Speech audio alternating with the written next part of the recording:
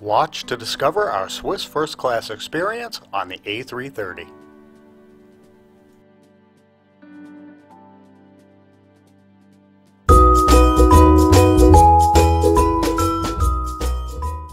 Hello and welcome.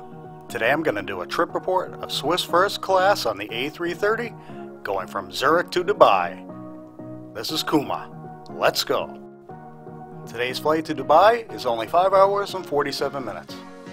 One thing to note is that this plane's final destination is Muscat, but we'll be getting off in Dubai. Today's flight is on time. In Zurich, first class and passengers have their own dedicated boarding lane, which means you can pretty much board anytime the boarding starts, and there's obviously no line. And here's my seat. It's 1K at the window. Now let's have a good look at the seat. My first impression is that it's simple yet elegant. The first class cabin has 8 seats in a 1-2-1 configuration, and each seat is 22 inches wide with 83 inches of pitch. As you can see, they already have a glass of water and a champagne glass ready for me. Now let's have a look at the rest of the first class cabin. It has a bright and open look. I think it looks great. At this point, the 2 flight attendants, the purser, and the captain had greeted us by name. And next I was brought the welcome drink. I can't refuse a little bubbly. Cheers! And right after that, they brought out this snack of seasoned cashew nuts. It tasted awesome. Now we'll explore some more of the details of the seat. On the armrest are the seat controls. Next to the seat controls is a storage compartment that also has the IFE handset. A good feature of the seat is the side lamp. It has varying lighting intensities. There's also a second storage compartment in the side table.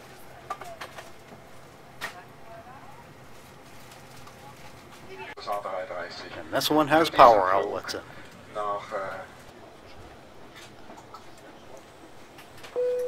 And this seat has a vast amount of legroom. Look at all of it. The seat in front of you. It is forbidden to place hand luggage in front of the bulkhead seats or the emergency exits. If you're enjoying our video and would like to see more future content and to support Kuma, please subscribe.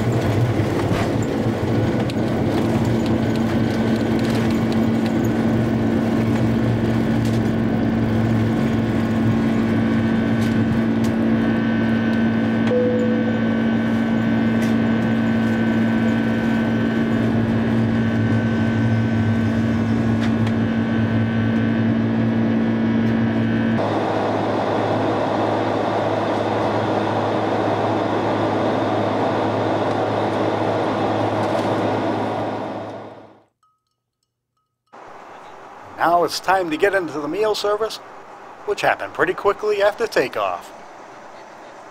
Feel free to pause the video if you need more time to read the menu.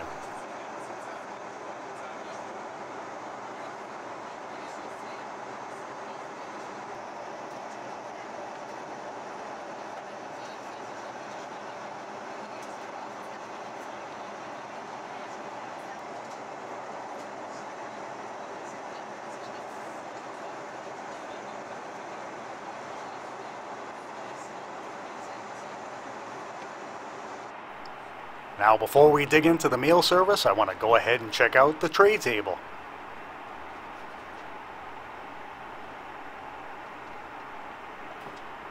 It feels heavy and sturdy, and it looks borderline massive.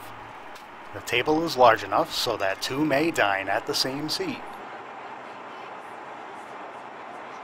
This wine was suggested to me to pair up with the amuse-bouche. In my opinion, the wine pairs very well with the amuse-bouche.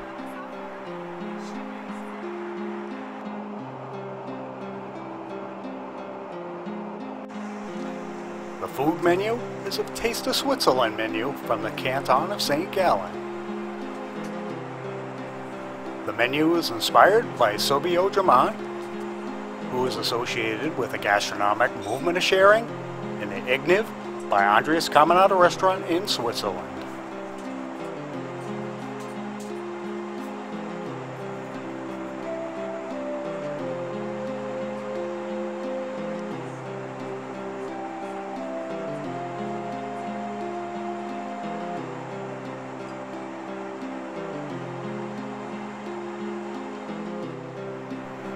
And now they have brought out the first course, which is brought down on this cart. This is really wonderfully presented. I recommend that you try the signature Bollock salmon. Look at the vibrancy of the color of the salmon. It was extremely fresh and tasty.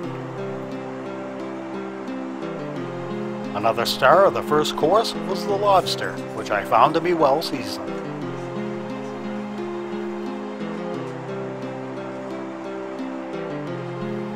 Also part of the first course is the mushroom and dumpling soup.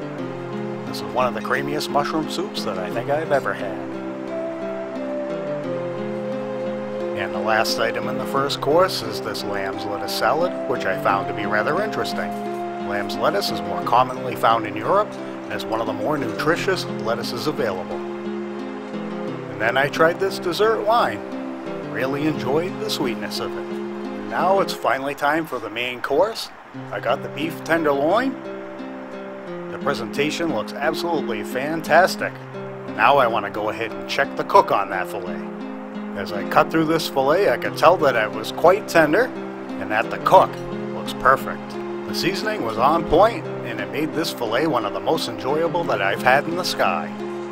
My companion had the pumpkin risotto. My companion thought that it was rich and creamy. And finally, we have dessert. Look at it, it's visually stunning. The flavor is fruity and refreshing.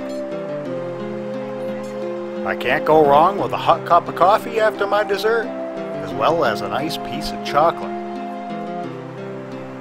Kuma was extremely happy with the meal service, and now it's time to check out the rest of the surroundings.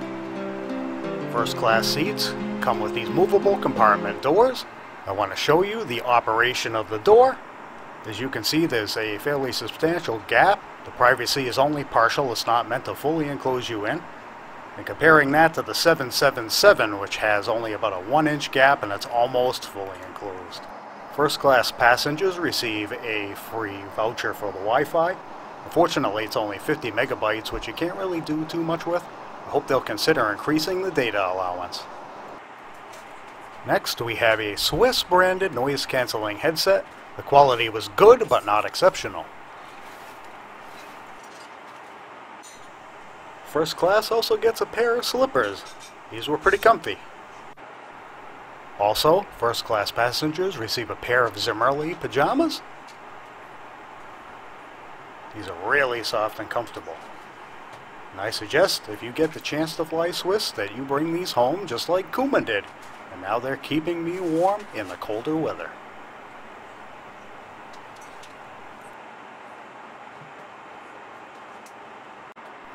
Now I want to show you the amenity kit, which comes in this Bally pouch.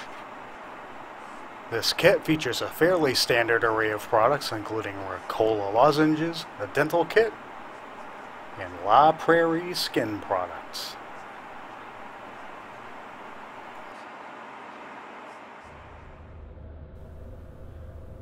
Now we'll show you the laboratory, and looking around, it's your fairly standard airplane lavatory, but they keep it clean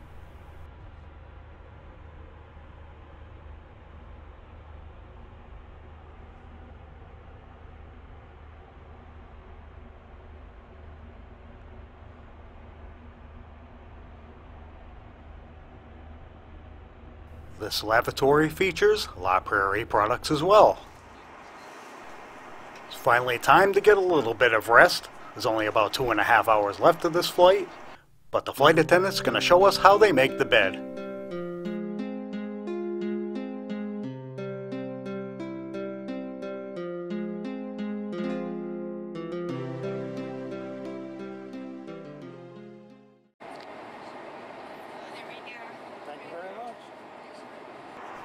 Before resting, I want to check out the IFE and see if there's a good movie for me to watch. It seems like Swiss has a good selection of movies.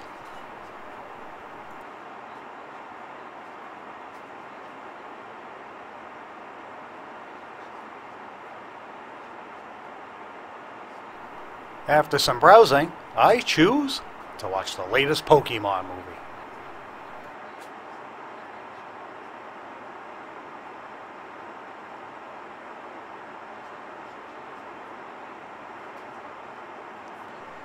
After a while, they turn the main lights off and put these mood lights on instead for the rest. Let's also take a peek at the rest of the cabin.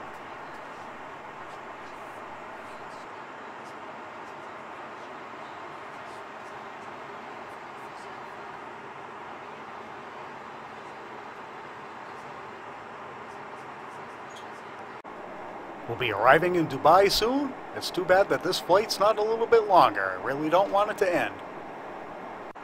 Since this flight is so short, there's no pre-landing meal. The flight attendant has suggested that we take the cheese plate, but we're really too full, so I opted to just have this ice cream, which I was really satisfied with anyway. Here's a hot towel to freshen up before saying goodbye. Welcome to Dubai.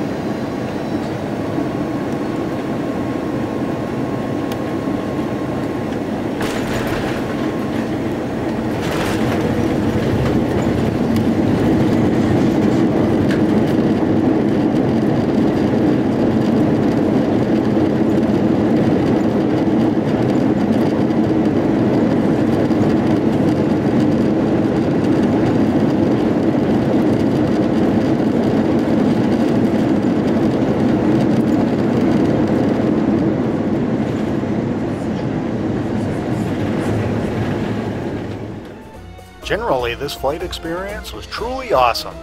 The service was top-notch. The flight attendants really seemed to love their job. They were charismatic and engaged with us, and made sure that we were comfortable every step of the way. Each course of the meal service was well presented and extremely flavorful. It was definitely top-notch. The seat itself was spacious and comfortable, but one minor criticism is that the door does not close fully. I'd like to see them consider changing this in the future. So would I fly Swiss first class again? Yes, absolutely. In fact, I'm booked for it next year already. If you liked our video, please hit the like button.